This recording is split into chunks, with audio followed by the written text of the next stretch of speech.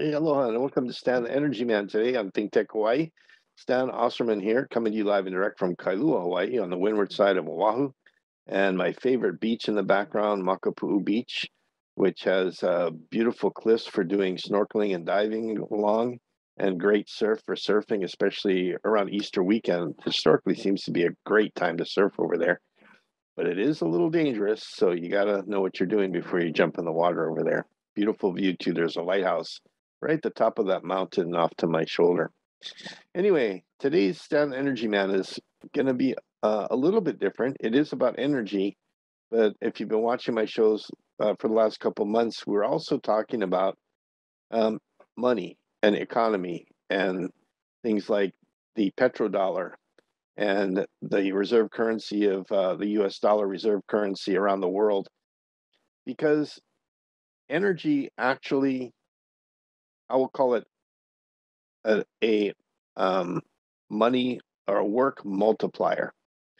Um, if you understand the history of currency, of money, you understand that it's basically uh, a transfer of work to somebody else. And I'll tell a little bit of the history of that through society, kind of a really condensed version of history. But when you get right down to it, money is a product of work, and energy is a multiplier of work. So when you have an economy that's running on energy, which is multiplying the work of all the humans on Earth, you have a huge system in place. And today we are the beneficiaries of slash probably the victims of a very huge economic system that's very complicated, and I think confuses the daylights out of a lot of people. And they forget that energy is just a multiplier of work, and currency is based on work. So let's start back in the earliest days of mankind, not back 100 or 200 or 300 years, on the start of our country, but thousands of years back, when we didn't have organized societies and groups of people got together, maybe hunted, maybe gathered, and collected what they needed to live and survive. They'd follow herds around, or they'd follow the climate to go where things could be gotten to eat and things like that. And at that time, there really wasn't any need for a currency. It was all about just pure survival. But as people started to get together in communities and organize together, what they found was, hey, it made sense that the best hunters do the hunting, and the best farmers and gatherers do the farming and gathering, and the best tradesmen, the folks that did the best woodworking or the best construction or the best tool making, they specialized. And if you let them do their thing and the hunters did their thing, and that was great, and you could just barter. You could, like, the hunters could get new spears from the tradesmen, and the tradesmen could trade some cart stuff, or things to the farmers to help them to dig their field, plow their fields better, and they would just trade between each other. But as the world became more organized into specialized societies and societies that expanded, there were so many different people doing specialized work, it was hard to trade on a barter system where the hunter could just give meat to the tool maker and just do a trade. Now, maybe the tool maker needed corn or wheat instead of meat. So now the hunter had to trade with the farmer, who then had to trade with, then had to go and trade the wheat off for something else to get what he needed. And that's when currency really came about. But that wasn't like a couple hundred years ago, or even just a couple thousand years ago. It was several thousand years ago. And the earliest cultures that I know of that have used currency were probably Asian cultures. And to show you how clever, how practical those cultures were with currency, their currency, and most of the early currency came in the form of coins, and I'll talk a little bit about why that is. But Asian currency had a hole in the middle. Now, it may sound simple, but when you have a hole in the middle of your coins, you can string them up on leather straps, or You can organize them and put certain ones on certain strings and certain ones on other strings, and you could count them easier. Anyway, having a hole in the middle of your coin made it really practical. And that was around 3 to 5,000 years ago in the Asian continent. But coins are around in Byzantine, Rome, Greece, they were around. And the reason they were coins, and the coin was chosen as that kind of, I want to say, notional medium or abstract medium for trade, is that if everybody could agree that, that a coin was worth a certain something, then they could all agree that the hunter could trade his meat for coins, and then he could take those coins and trade them for whatever he needed, whether he needed new spears for more hunting, or whether he needed some wheat so his wife could make some bread for him, or whether he needed a new house or a new tent so he had a place to live. He didn't have to worry about all that barter work around a complex society. He could just take his coins and go pay for them. But as society moved forward, we even got to the point where coins were a little bit cumbersome. They were heavy, and as trade got international, as trade became more prevalent between Asia and Europe and around the world, it became kind of tough to be lugging all of these coins, and they were usually made of metal because metallurgy, if you remember, we went through the Bronze Age and the Stone Age to the Bronze Age to the Iron Age. Metallurgy was the new science of the day that was hard to forge. Um, it was hard to copy. They had very specialized people who worked with metal, and so the average person didn't have the technology or the wherewithal to make fake coins. The government took control of making money, and the metal workers that had the skills to do that did it for the government.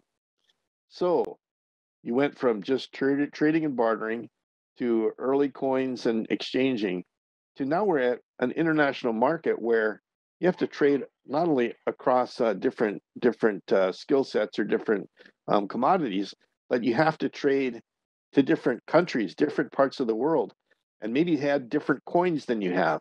So now we started seeing international banking stand up.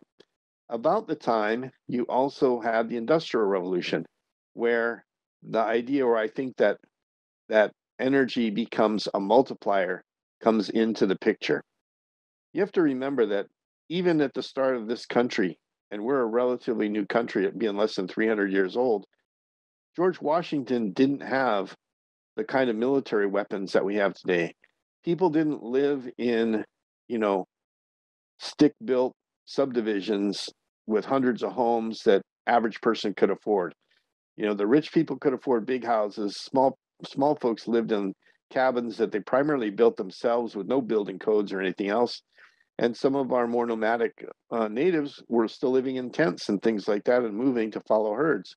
So as the Industrial Revolution kicked in, money went from just being those coins to being printable paper dollars. Because at this time, printing was also a really well understood science, and nobody could make fake dollars very easily because printing and engraving was a pretty much refined by the 1700s, and that it was better to carry around printed paper that was hard to forge rather than carrying around tons and tons of gold or silver or other metal coins.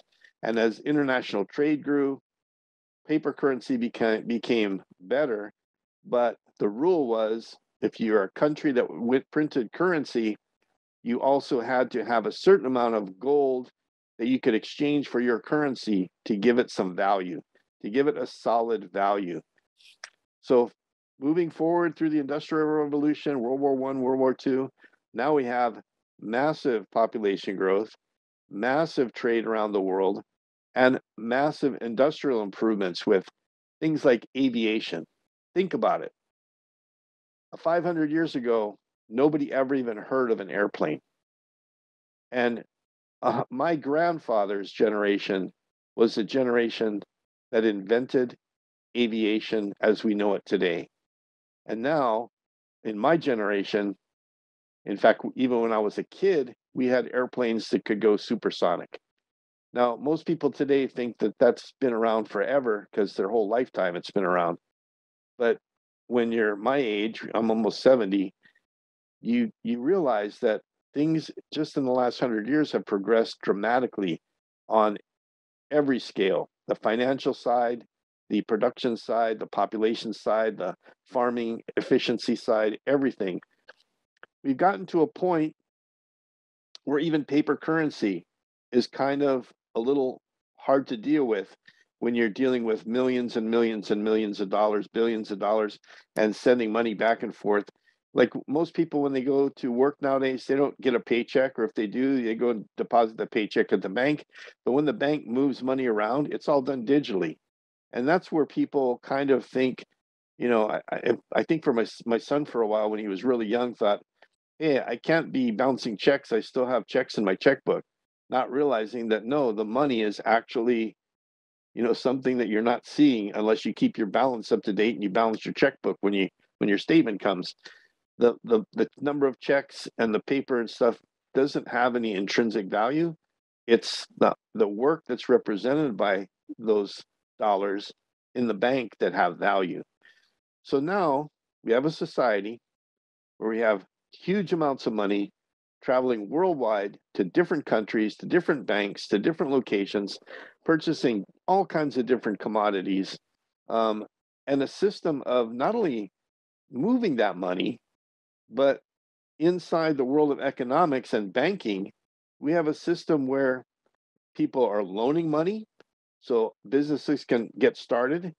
And when they borrow money, like you can borrow money for your car or your house, you pay a little bit of interest, and the people that are loaning you their extra money make money on their money, and you get to start your house or your car, you get to drive your house or your car, live in your house, you know, and it's a good system. You get something out of it, they get something out of it, and it helps economies grow.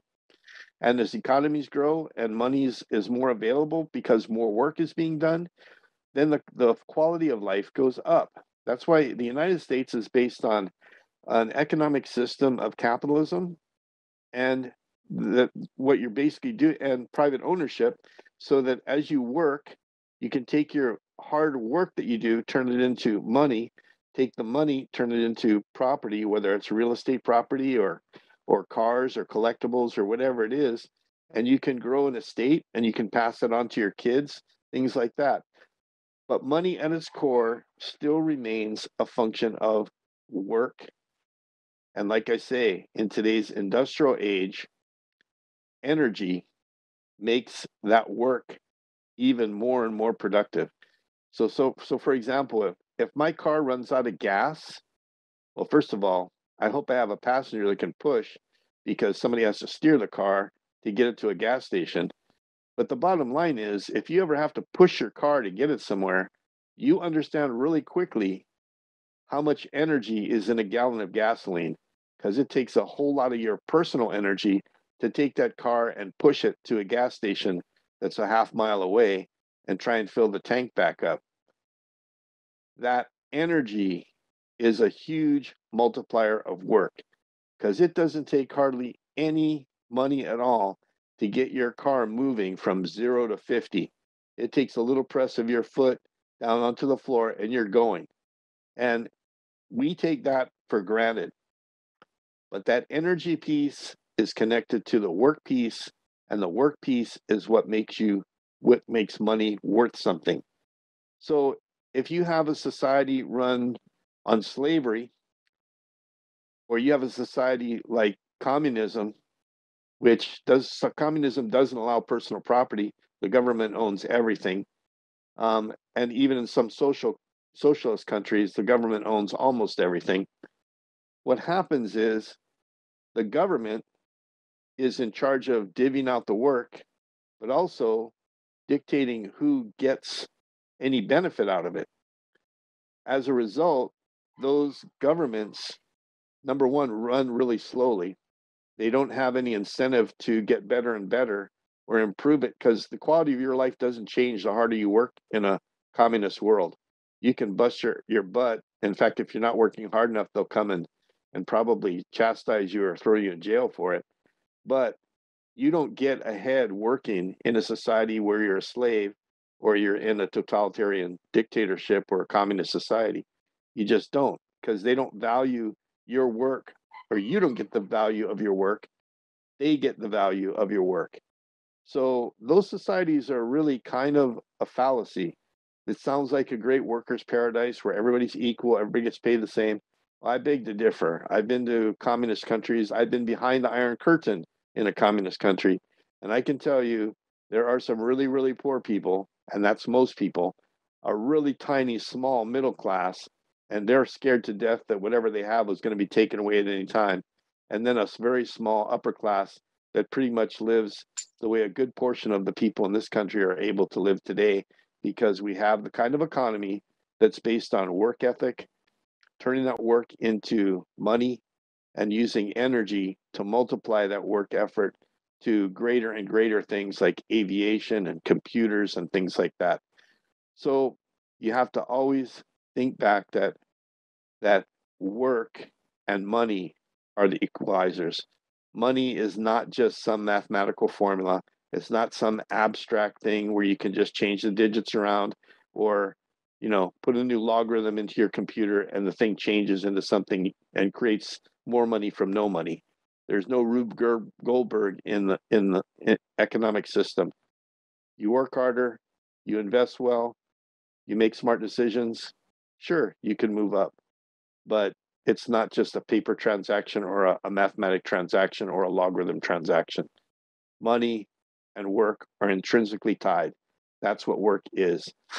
Energy is a big multiplier of work. So let's take that in today's world. In today's world, what makes our whole world, not just the US, but in great part of the US, but what makes our whole world so remarkable is fossil fuels. And the reason is because fossil fuels contain a huge amount of concentrated energy. Fossil fuels, contrary to their popular name or belief, they're not made from dinosaurs. It's made from vegetable material, trees, plants, bushes, algae, all kinds of vegetation that have been compressed underground over years and years with heat and pressure and transformed into highly concentrated energy in the form of oil and natural gas. Now, when we say we're on a fossil fuel society, we're not making oil. Oil companies do not make oil.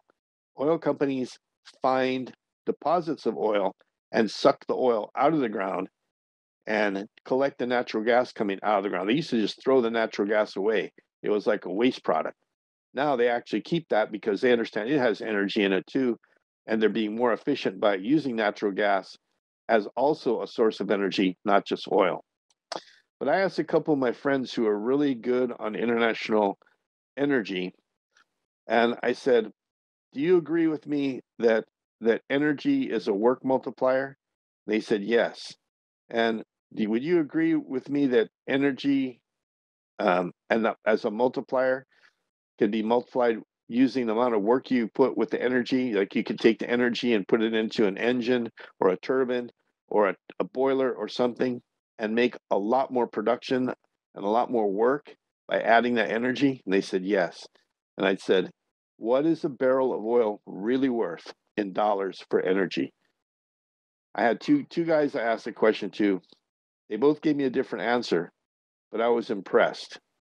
One said $10,000 a barrel, and the other said $12,000 a barrel, if not more. And then when I told the first guy about the second guy's answer, he said, I'd agree, it could be more. Bottom line is, we're paying and we're squawking about $100 a barrel oil right now, which is probably going to go even higher because we think that it's causing gas to cost too much. The reality is that the supply of oil seemed limitless 50 or 60 years ago, or 100 years ago even, and therefore oil's always been cheap because all we did was suck it out of the ground and refine it in a refinery and stick it in your tank, and boom, you got cheap gas.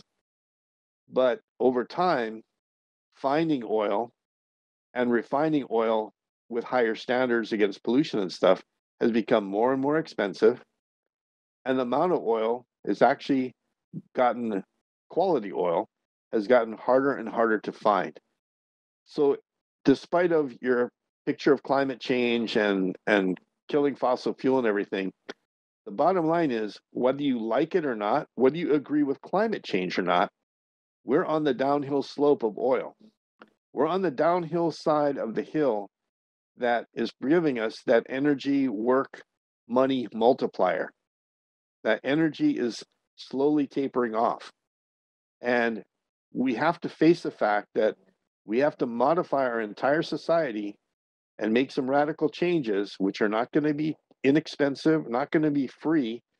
Solar panels are not free. The sunlight may be free, but the solar panels aren't. The wind turbines aren't. The construction to build more hydroelectric power is not. Even the construction to build nuclear power, if we decide to go that route again, is not cheap. We have to build all that production back in, and it's going to cost a lot of money. But the bottom line is, to just replace fossil fuels, which are already on the downhill slope, is going to be a challenge for the whole world. Because as much as everybody's been squawking about greenhouse gases for the last 10 years, the demand for oil and fossil fuel products has gone up. It's gone up to the tune of probably 2 million barrels of oil a day. And right now, when you do the math on who's producing oil, and I've done this with Dan Goen on the show, who's producing oil still, what their max limit is, what their production capability is, what their future reserves are, we're on a downhill slope, and it's going to keep going down no matter who says what and who zooms whom, as we used to say, not referring to this broadcast, but who's BSing who. You can talk about your energy policy all you want, but it's just like saying that money is just digits and just information. No, you can't BS your way through energy policy. You just can't do it. Energy policy is tied to a real commodity, and that's oil, natural gas, and electricity.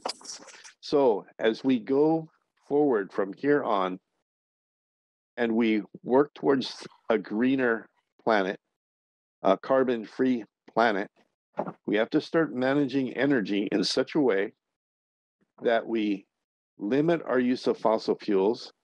We start doing efficiency, first of all.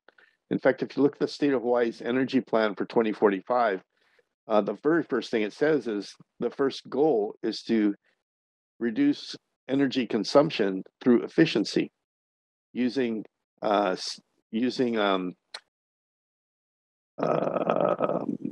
CDLs, for example, compact fluorescent light bulbs and things like that. Seemed like a good idea before, but using newer technology and LED type lighting is much cleaner and much better and much cheaper. We have to start looking for those golden nuggets to become more efficient. There's nothing that says you can't have your house running on DC lighting and AC for your refrigerator. Your computer runs on DC, your cell phone runs on DC. Everything that we use today, almost even your TV, I think, converts AC power to DC to run. We could start converting our houses to run on DC from our solar panels and not have to be converting it and stuff. And then for the stuff that has big power requirements, like your dishwasher, your range, your washer dryer, your refrigerator, maybe those things would still be AC. But there's new technologies coming out nowadays that help us become more efficient. And what we have to start doing is marrying up the advances we have from technology that help us to multiply the dollar, multiply the work to equal the number of dollars we're spending today on fossil fuel. We have to find technologies that take our work, multiply it to get us where we're going, and we have to start shrinking the amount we're counting on fossil fuel because we're counting on it way too much to be a dollar multiplier. So I hope that makes a good picture for you, and I hope that we start to, as citizens, as people who vote for folks in government, I hope that we'll take the active role that I think people are starting to feel they need to take a more active role in government, whether it's a school board or whether it's doing things at your Public Utilities Commission or testifying at your legislature. I think people need to take their own personal energy and start getting more involved in what's going on in their legislature, in their community, and with energy. And if you want to really make a difference, start making personal changes in your personal life, your personal habits, to bring the cost of energy, the I would say the efficiency of the energy that we have, using it more wisely to try to decrease that demand on energy. As on this, and on the same side, we go on the renewable energy side and become more and more creative about where we get our renewable energy from, not just solar, not just wind. We start looking at geothermal, we start looking at ocean thermal, we start looking at ocean current, we start looking at other things. One, to tell you how fast breaking some of this is, here in Hawaii, we do have geothermal on the Big Island. We have it in a company called Puna Geothermal Ventures, and they produce roughly 20 to 30% of the power on the Big Island. And it's really kind of an intriguing, pretty clean, very reliable, firm power we talk about. But there's a lot of community pushback on geothermal because of the perceived dangers and pollution problems that could come from using that technology. But that technology at Puna Geothermal is relatively old. And because of some of the new technologies that came about, believe it or not, from drilling for fracking oil, that we have better technologies for drilling. And what scientists have found is that in the aviation, what we call the lapse rate, that in aviation, the higher you go in altitude, the colder it gets. Everybody knows that. But there's a standard rate for that. It's 2 degrees Celsius per 1,000 feet. So every 1,000 feet you go up, it drops 2 degrees. So by the time you get up to 30,000 feet, you're sub-freezing. Well, when you start going below the surface, it's the same thing. For every, what's my number here?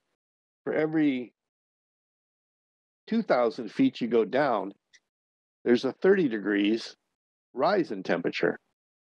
So 2,000, 4,000, 6,000 feet a mile. You go down to 12 to 20,000 feet, and you're starting to hit rock anywhere in the planet hot enough to give you geothermal power. You don't have to be over a lava hotspot like we are in Hawaii. You can literally, with the new drilling technologies, you can go all the way down to hotspots and do geothermal. Much smaller footprint than you use in solar, much less obtrusive than wind, gives you good firm power 24 hours a day, clean, non-polluting. It has a lot of positives. We need to start thinking about that. So I hope that's a good primer for people to understand where energy fits into this currency picture, where we're at right now, and how our gas prices are going up, why, and understand that money is a function of work and energy is a multiplier of work. So the better you handle your energy, the more productive you are, the more work gets done, the better your economy expands, and the better the quality of life is for everybody that lives in that economy, as long as the government handles it correctly. So requires every citizen to be a part of the government and all our government officials to do the right thing. That's going to do it for this week's Stan Energy Man. A little bit different. Hope you liked it. Talk to you later next week. Aloha.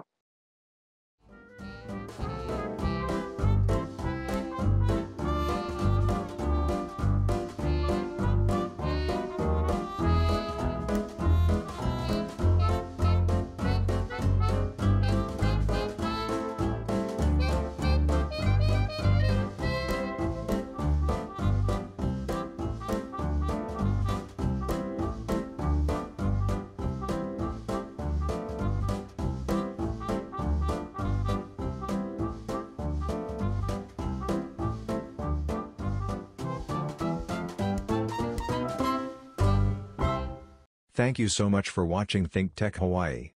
If you like what we do, please like us and click the subscribe button on YouTube and the follow button on Vimeo. You can also follow us on Facebook, Instagram, Twitter, and LinkedIn, and donate to us at thinktechhawaii.com. Mahalo.